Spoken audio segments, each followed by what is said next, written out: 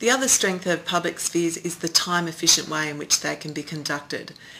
We really do leverage the fact that the internet provides not only remote access to the event itself, but for participants we're really asking for a day of their time,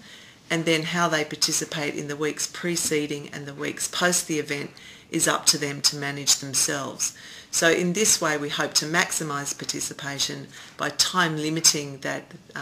the event per se, and then people can do the rest of the participation over those weeks either side in their own time or in a way that suits them. One of the reasons that I think the public sphere is proving popular and we've had such a great response is that you can participate by just a single tweet throwing in your thought on an idea that's being presented, or the other end of the spectrum and prepare a paper.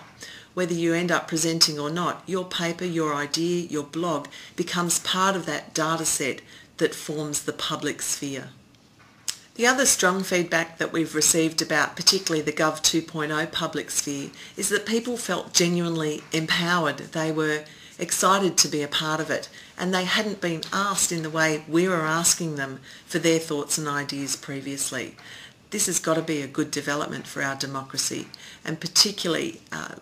the way we're using social media provides, I think, a substantive use for governments and certainly for politicians on how we talk to our constituents and the people we represent. In terms of how it applies to the work that you're doing and green IT, we really do need to look at ways that IT can become more energy efficient. It's one of the great tools that will help us lighten our carbon footprint.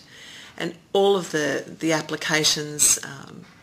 I suppose the forums that we can leverage the use of information technology, the internet, that's got to be a better outcome for the environment and will help us lighten our carbon footprint.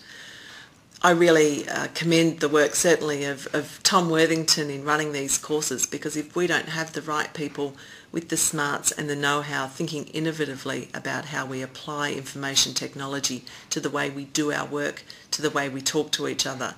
then Australia is going to find itself, I guess, in a harder place to leverage the opportunities that a national broadband network will provide, and limit ourselves to the innovation that we can be doing right now to make the most of it.